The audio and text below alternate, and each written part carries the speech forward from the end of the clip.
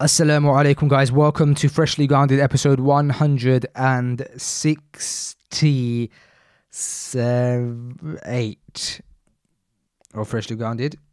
This episode is with a brother called Omar. That's how I know of him, and that's how he is on Instagram. And I followed him for a while. He's a personal trainer, and this episode I'm gonna kind of just ask him about a few personal training, diet, isolation, workout kind of questions. So if you're interested in that kind of thing, I'm sure you'll enjoy this episode, inshallah. And before we get into it, guys, as you know, we are currently running a coronavirus campaign where we are working with Human Appeal to distribute food or emergency food parcels to the vulnerable in the UK, and that costs just £15. So if you have £15, please do donate it at justgiving.com/freshly grounded COVID-19. And there's also a £70 hygiene pack which you can donate to people in countries where they're in need of hygiene packs, they're in need of advice, they're in need of help that they don't have like we have over here in places like Pakistan, places like Palestine, places like Yemen. No, Pakistan, Yemen, Iraq, Syria, Palestine. I believe that's the 5 countries. I keep getting one of them wrong, but you can get all the information at justgiving.com/freshly grounded COVID-19. Please do donate if you can, and let's get this podcast on the roll, on the go. Let's get going. Yeah. And welcome to Freshly Grounded, the brand new podcast by best friends Faisu and Sam. Huh? I said welcome to Freshly Grounded, No, after that bit. the brand new podcast And after that bit? by best friends Faisu and Sam. Really? Right, so here, I'll start with this. I've been following you for a while on Instagram, and I remember, I don't know if you do it as much anymore, maybe you've changed your diet, but I remember that you used to, at least, very regularly, maybe like once a day, eat like a whole big cookie with entire like big spoon of Ben and Jerry's or Haagen-Dazs, and you would like weigh it, but I don't understand why you would weigh it, because it's like the dream cheat meal for anyone, and you're not even using like a protein cookie or like a protein ice cream. You're just going full on with the big fat cookie, big fat ice cream, and if I'm not mistaken, you're maybe even cutting those times. So how were you able to do that and still look like how you look with staying trim and being in like extremely good shape? Allahumma barik. What is the story behind that? Alhamdulillah. No, basically, bro, and that was about 3 years ago now, alhamdulillah. And Really? I'm surprised you even remember. Yeah, it was about 3 years ago, alhamdulillah. But what it is, bro, is just basically it's energy balance, right? So calories in versus calories out is the main thing. So if you speak to anyone, they'll always talk about calorie deficit, calorie surplus.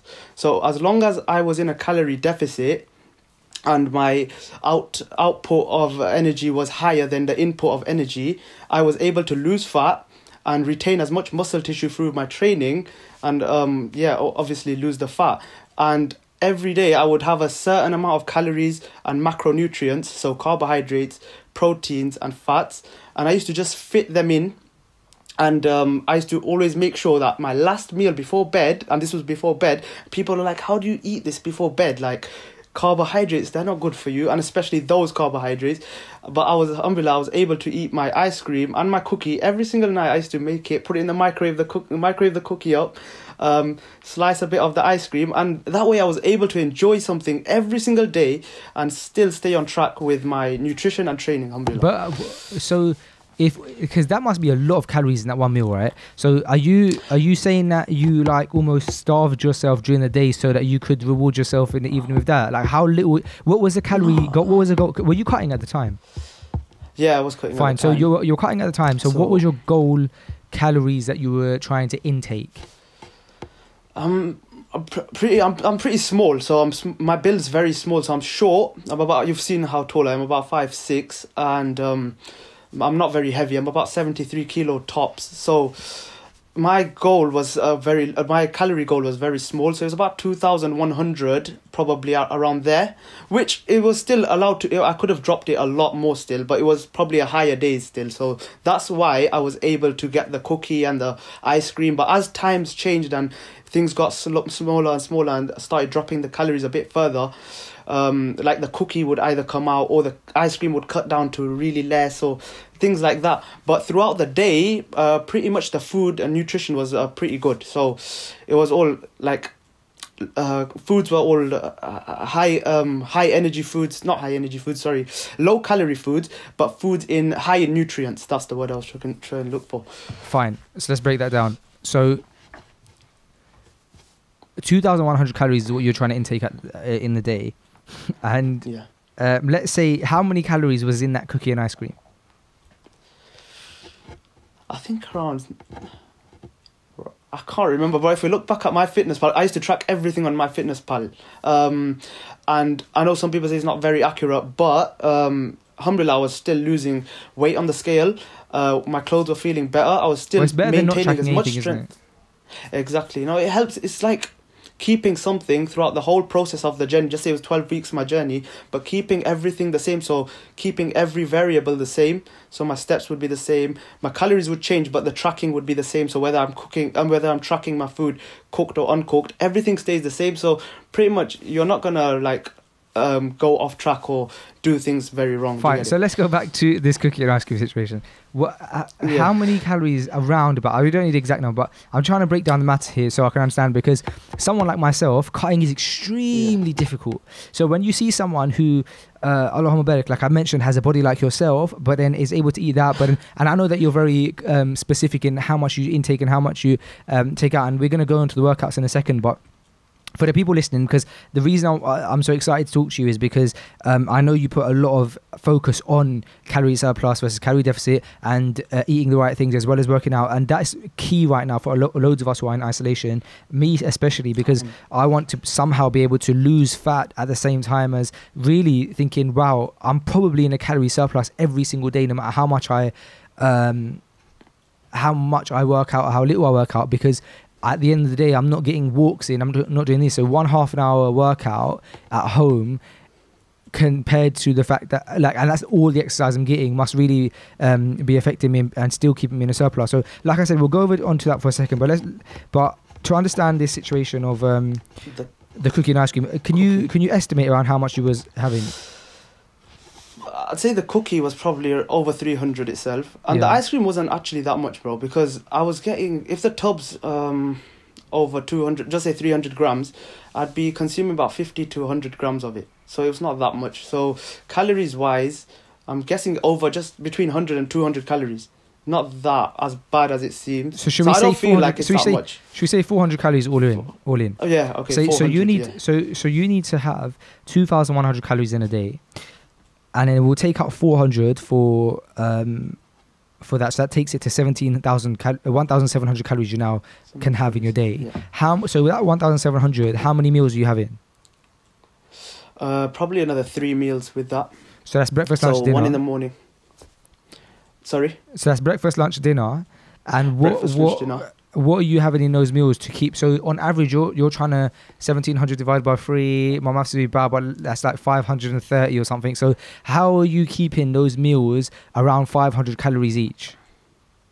So I'd always prioritize in each meal protein first, because you need protein in each meal. So at least 3 servings of protein per day, and just say about 30 grams of protein per meal. Then I'd put my carbs and then my fats, because fats are the highest calorie. So I'd keep my fats low, probably using oil, the oil that I used. So coconut oil, olive oil would be the main sources of fat. If not, like in the morning, I'd have my eggs. So that'd be the higher part of the calories from the eggs would be the yolk. You're frying the eggs in coconut oil?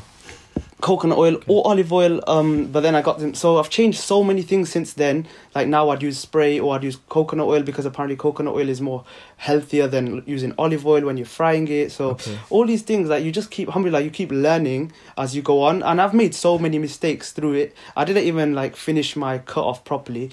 Nah, but do you know what, Omar? What I like about you though, bro, is, and I'm sorry for the listeners who are gonna maybe notice that we're having a back and forth where I'm butting Omar and Omar's butting me in, but it's because I'm so genuinely intrigued by this, and I want to be able to just really extract out of these conversations what I think will really benefit all of us from your experiences. What I like about you can say that you made a lot of mistakes and stuff, is that you have actually gone through the experience, and you've gone through the experience, and then the result is where you're at now, which is, alhamdulillah, you've seemed to have maintained a good shape the whole time. So let's go back to that then. The meals you're cooking in coconut oil, and what are the meals looking like for them to be around 500 calories? Eggs in the morning. So eggs in the morning, I would have bread, normal bread, toast, sometimes white, sometimes whole, 50-50. I don't really eat bread at all anymore, but this was back then. Vegetables, I wouldn't even count calories for, because vegetables are low in calories. So my next 2 meals would have more vegetables in them. Also, my main 2 meals, I'll probably have 2 meals of the same things. So it'd be chicken and rice twice. And dinner. I don't mind, and I don't mind having the same foods, and I would add a bit of sauce in to just flavor it up and make it taste nice, and then just add a bit of vegetables on the side. And I've completely changed that right now. If you ask me what I've had this morning, you'd be like, how did you have that for breakfast, bro?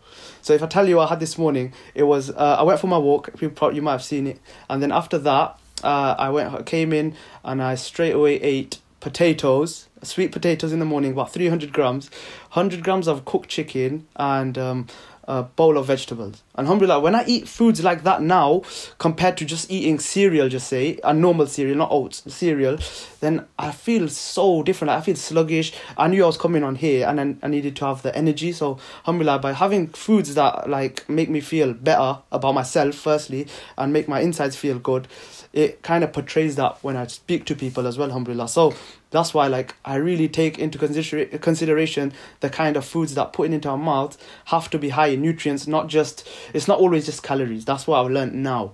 So fine. Whereas before it was like, okay, calorie. But just talking about calories right now, because I know that's also a big part of it. Yeah. Because you have to get your nutrients in, but then if you strip that even down, the base of it is that if you want to lose fat, you have to be in a deficit. I have no knowledge or scientific knowledge of this, and I'm sure there's like differences of opinion, but like basing it on the simple maths of calorie deficit versus calorie surplus, how many calories are you currently? Are you still trying to be in a deficit right now? No. Okay, fine. So on the days where you were trying to be in a deficit, where you were eating 2,100 calories, that means that you would have to burn. Am I right in saying that means you have to burn more than 2,100 calories? Yeah. So how are you burning more than 2,100 calories a day? Basically, bro.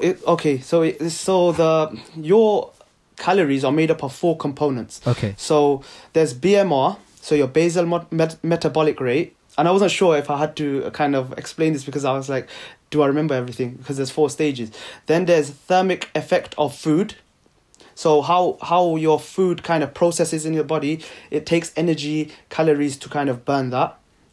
Then you've got your thermic effect of training, so training in the gym. Then, I don't know if you've heard of NEAT, non-exercise activity thermogenesis. That's the 4th component, and that's where everyone kind of gets this steps in, or helping around the house, or doing any movement in the house. That's the biggest, like, if we look at this water bottle, that's going to be your basal metabolic rate. Then you've got, if the water comes up to about here, it'd be your thermic effect of food.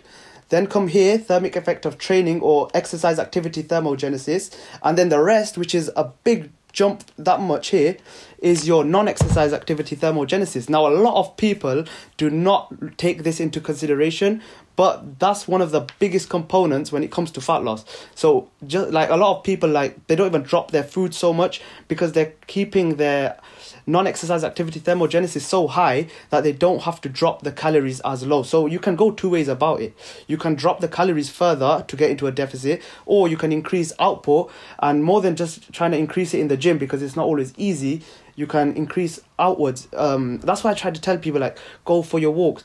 If you're gonna go on the bus, take a further go to the next bus stop, or come off a bus stop earlier, walk into the masjid, stuff like this. Like, we're so lucky, bro. Like, I tell my clients who are, alhamdulillah, I work with a lot of Muslims, and I always tell them, like, if you can go to the masjid at least twice a day, walk to the masjid twice a day. Even if you can go to one salah walking, bro, you're going to get so much reward. Secondly, like, you're exercising. And third, you're going to, like, if you pass away in that time, bro, you're going, inshallah, to a good place. So there's always a win-win. Like, alhamdulillah, that's why I love walking, and I try my best when I can to walk to the masjid. I've got a local masjid here that I try to walk to, and getting there and back is about 1,000 steps each way. So alhamdulillah, you can just pick up steps easily. But that's what I try to kind of implement for myself and for my clients as well. So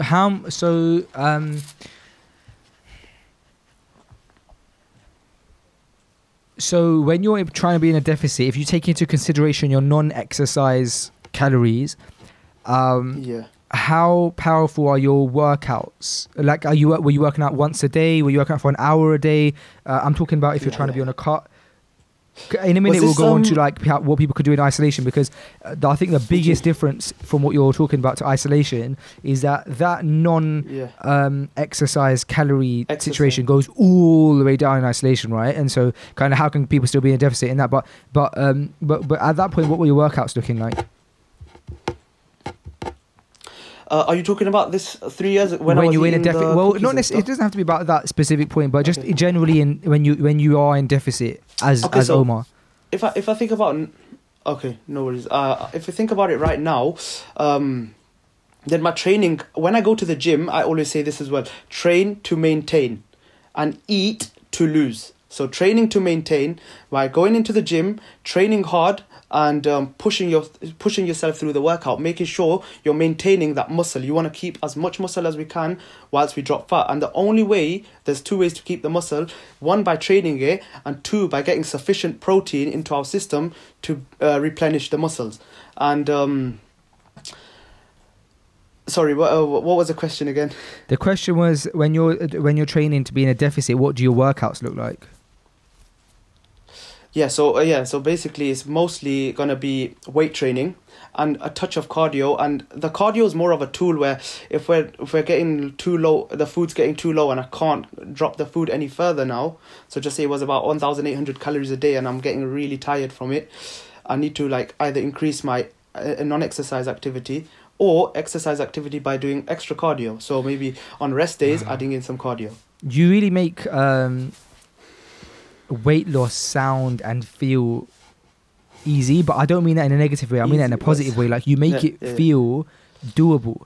And I think that anyone who is struggling with weight loss right now, if they were to have a conversation with you, perhaps they would get that, myself included, get that motivation from you, because sometimes you do think it's a mountain to climb, and then when speaking to you now, realizing that it's only very little changes that you have to make in your life and you can really be on top of it. So okay, I want to talk about two things. One is, while I have your attention, a personal plan, and then the second one is generally for people in isolation, for all of us in isolation, what we can do. So I'll be selfish and talk about myself first, and that's for a person my height, my weight, who's generally quite active. I don't track anything at this point, so I don't know how much calories I'm losing. I don't know how many calories I'm taking in, I'll be honest, and I think that's probably, you'd advise, the first step is to start tracking. But if I were to start tracking, person 5'8", around 85 kilos right now, where I want to be about 75, so I've got a long way to go. What's the calorie intake meant to look like for me? See, everyone's body is different, so I can't just give a general number, but just say it was 2,500 Faisal, yeah? And that's your deficit. Now, a lot of people, that's your maintenance. So to be in a deficit, you might want to drop off 200. The mistake a lot of people try to make here is they drop too fast, too quickly, thinking that it's going to benefit them. But and then they do so much output exercise, like high intensity training and lots of weight training, that they can't manage it after 2 weeks. They're like, it's too much for my body. But they don't realize they need to slowly, gradually get into it. Again, it's like just finding the balance and slowly bringing it in instead of rushing into it and then falling off it completely, because you just can't maintain that. So slowly dropping food, slowly. You don't even have to count your calories straight away. You can start off by managing your portions. You can start off by intermittent fasting. And these kind of things are really big tools, especially with Ramadan coming. Cutting out some food in the morning, having not breakfast, but having your first meal of the day later on in the day. That way you've cut out, just say 300-400 calories first thing in the morning. If you can maintain a coffee and lots of water throughout the morning until about 12, and then from 12 onwards, eat your meals until about 8, have 2-3 meals then. That way you'll be cutting out calories in the morning. And in the morning, I think everyone can cut food out. Whereas in the evening or in the afternoon, you don't really want to cut out food. I don't know, some people might be different, but I would prefer to cut out foods in the morning. Is it? Actually, I've heard you speak about the breakfast. What do you have for breakfast? I like a hearty breakfast. What most people like for dinner, I like for breakfast. This morning, what I had for breakfast is my mother-in-law marinated some marinated some chicken and managed to get it dropped off to me. Not this morning, but managed to get it dropped off to me yesterday, and so I had that chicken, man. Some nice marinated chicken, and made it into a wrap. Had a chicken wrap with some cheese. It must have been nice. It was very nice. You see, this is the thing. Again, when dropping, you can still add these things in. But like if you did it today, Faisal, yeah, you're not gonna account for anything you've done. You've not checked how the chicken was made. You've not if you've added sauces in, you've not measured anything. You've just chucked a load of cheese. You've put a wrap in. Whereas if you were to track it all, and then you'd see a difference in the portion sizes of everything, and that's what kind of. I know it seems impossible, because especially with Asians, right? If I'm eating, perfect example, what I just said. My mother-in-law's marinated some chicken. She sent it over. Oh, you guys would love this. Chuck it in the grill. How do I know? I can't. It's not practical for me to ask. All right, how much of this ingredient went in? How much of this ingredient? All right, cool. So that means that chicken. No. Because you know what I mean. So how do you? I don't know how many calories that's going to be in that chicken. Yeah, it's just, to be honest, I wouldn't even measure all of the spices and stuff like that. It would just be the oil. I would just measure the oil. So how much oil am I going to use? How much oil is, if there's any oil in the marinade already, then you don't need to add any oil. But really, I don't know how you cook it, but you just need you don't need so much oil as much as we put, and especially with our Asian cultural food. It's just like full of oil, full of carbohydrates, full of fats, and there's no protein. So there's no protein. Low protein means no satiety in our food, so we're not going to get filled with it. There's no vegetables to keep us feeling full. So all we're eating is high fats, high carbs. It tastes really nice. So we're just able to keep consuming it, and we don't think it's my second plate, my third plate. And we'll just continue consuming until we feel satisfied because it tastes so nice. And that's where there's an issue with culture and food and overweight and obesity. Okay, let's move the conversation slightly over to isolation and quarantine, right? Yeah. Like I mentioned just now, that type of calorie loss, one where with non-exercise related activity is going to have really, really shrunk right now. So how can a person keep fit? And for people who are trying to lose weight, how can a person lose weight during isolation? Excuse me. And that's my question. So how can they stay fit and healthy, and how can they lose weight during quarantine? Exactly, yeah. Is the question, sorry. Yeah. First of all, bro, I think my camera's going to die. No worries, just as in the battery? Yeah. Okay, just quickly change it. Yeah, go ahead, change it. No stress. Okay. Yeah, how can people stay fit in isolation? That's the question. How can they stay fit in isolation? Okay, so what I kind of do is look for things that I've not done around the house. And this could be cleaning, gardening, stuff like this, bro. Washing your car is so easy. It's still exercise. Or even washing, helping the missus, helping your mum wash dishes. And this is what we can implement into Ramadan because we can help our family at home. So I really look into these kind of things, and whenever I'm doing something, I'll try and if I'm going somewhere, just say to get something from the house, and it's on the other side of the house, and it's I need to get a few items. I'll get one item. I know it sounds weird. I'll get one item. I'll go and put it. I'll go back and get another item. I'll go up the stairs, climb, get another item and stuff like that. That's just moving. It's keeping me moving, keeping me feeling active. It's making me feel good. And that's why, like, even gardening and stuff like that, I really enjoy doing it because it's keeping me active and it's keeping my mind occupied. Rather than, because right now, alhamdulillah, well, I've not got work. So, like, training is a big thing for me. That's why, like, I train about twice a day if I can. I go for my walks. And that's what I do to keep myself fit and healthy as much as I can during this time, because it's difficult being in a house all the time and there's stuff around you. And for me specifically, bro, I've got a shop, so I live on top of a shop, so like I've got food in front of my face, bro, so I can get chocolate if I want to, I can get crisp if I want to, I can get fizzy drink if I want to, but I know these things don't make me feel good. These things are not going to benefit my body, not just from how it looks, but how it feels. And then that again kind of has an effect on worship. And I can't worship, bro. Like generally, like I don't feel good when I eat certain foods, and it affects me when I'm praying. Like, I feel you know what lazy that in the reminds me prayer. of? There's a saying by one of the scholars, or one of the, I don't know if it was a companion. I'll try and find it somewhere, or if anyone in the comment section finds it, to let us know. But one of the, I think one of like the classical scholars mentioned, he said something like, I noticed that the times I would sin the most would be when my belly is full. Basically to say that when you're fulfilling your desire of your stomach, it's then easy to fulfill. You start getting in this cycle of, I fulfilled one desire, let me fulfill another desire, let me fulfill, and you become weak to your desires. Whereas if you can be strict in your desire for food, you can be strict in your desire for other desires. Powerful, man.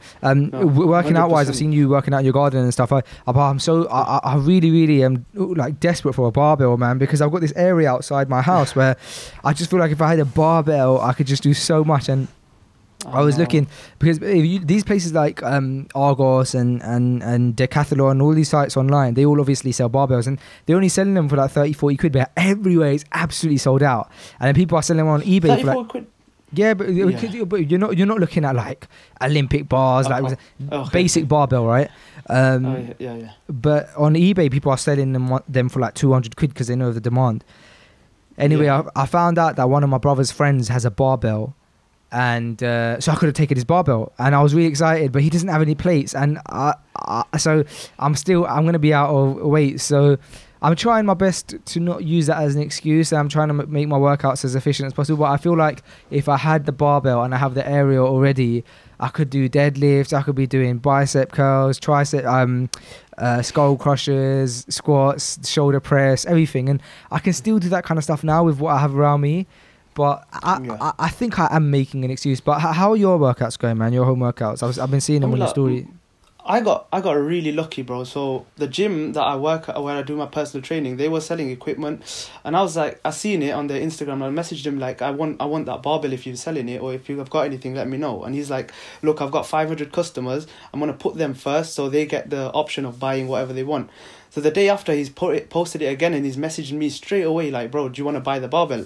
Before he's even asked anyone. And I was like, I'll take it. So alhamdulillah, it was written for me, and I went and quickly got it, and alhamdulillah, I'd use it daily, and I love the barbell. Like, it feels like I'm in the gym.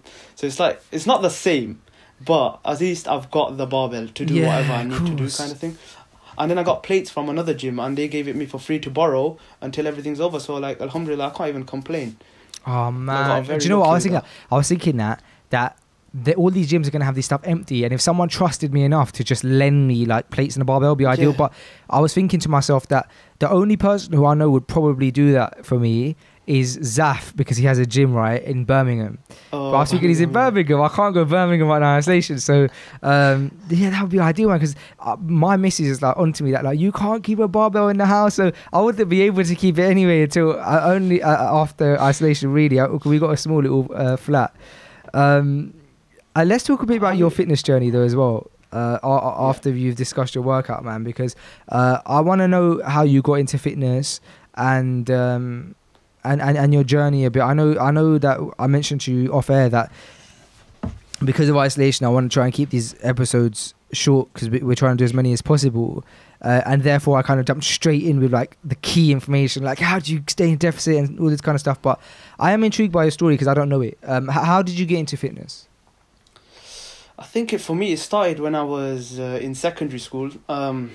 Basically, I was chubby as a kid, and then as soon as I started secondary, as like primary school, as soon as I got into secondary school, I kind of dropped a lot of weight.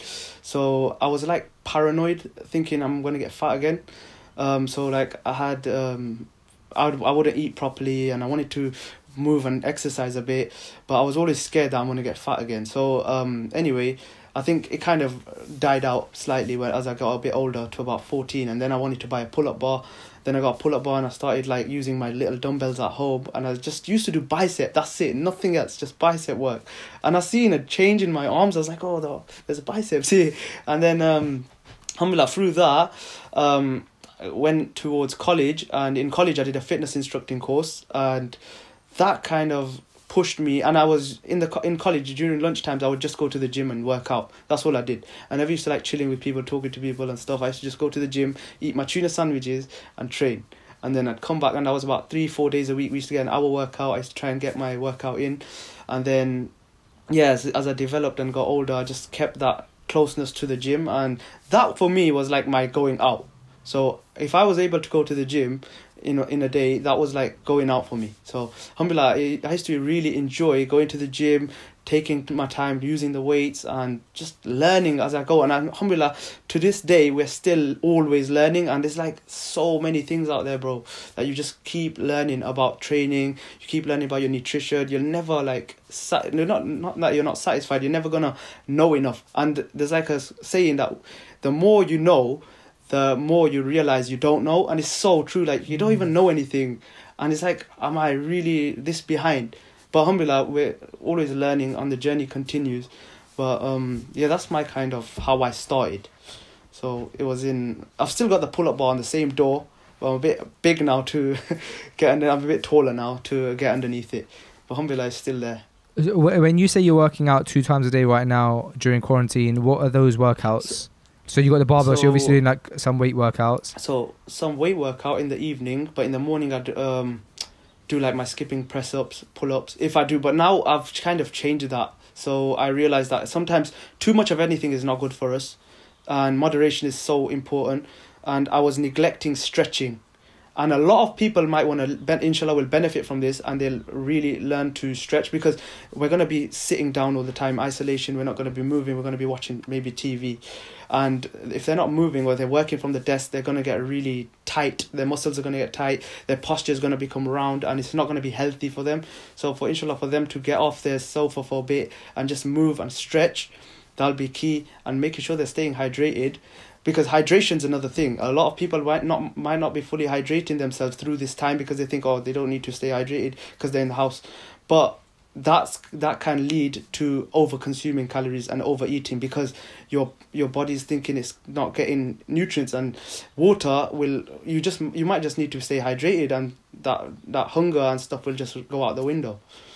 Yeah, I've noticed that I've been having a lot less water. I'm normally so conscious of my hydration, and I thought to myself, hold on a second, I haven't drunk half as much as water as I normally drink, and so now I'm trying to consciously force it. I think it's just because yeah, you're right. I think it's because I suppose subconsciously you forget that you need it because you're not doing much.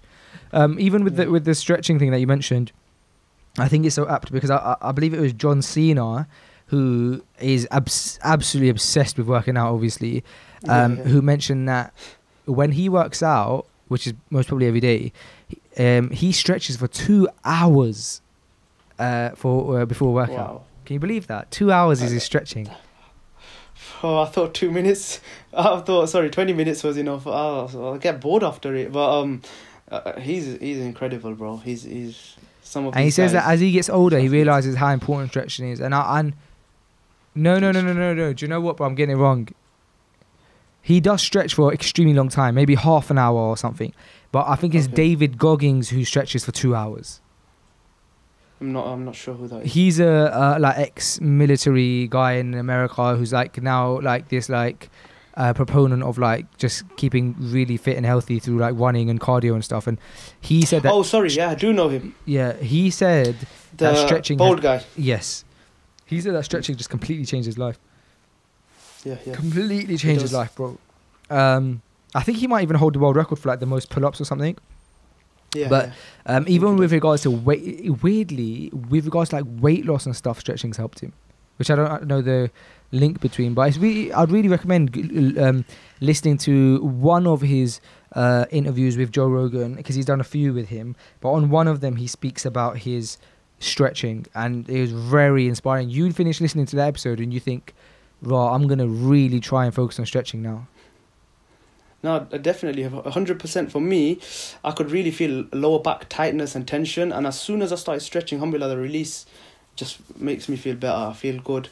I feel mobile again. Otherwise, I think I was doing too much exercise and my body was just getting tighter and tighter. Sometimes your body needs an MOT just through stretching, and alhamdulillah, it feels really good. But also, yeah, hydration, making sure you're staying hydrated, and sleep. I don't know how your sleep is, but you seem like an early riser. So making sure we get like the afternoon nap, which is sunnah as well, and it will make you feel refreshed for the rest of the evening, inshallah. Inshallah. Omar, I really appreciate you giving us your time today, and for giving us a fast track to that knowledge, because you've had to seek the knowledge that you've got by years of experience, messing around with your body, trying to understand like what should be going in, what shouldn't be going in, and for you to be able to kind of package that and just hand that to us is very, very helpful, and something that we don't take for granted. So really appreciate that. Inshallah, one day we can do an actual episode of Freshly Gone together. You very appropriately mentioned that this was the week that we were gonna, inshallah, we would have met anyway, because we were this was gonna be the week of the Freshly Grounded event, which is obviously not happening now. And so I appreciate you giving us your time, and inshallah we could do an episode in person sometime soon. Inshallah. But I forgot to say thank you, but Jazakallah for your time as well, bro. Appreciate you having me on. No problem. Yeah, it's been a pleasure, man.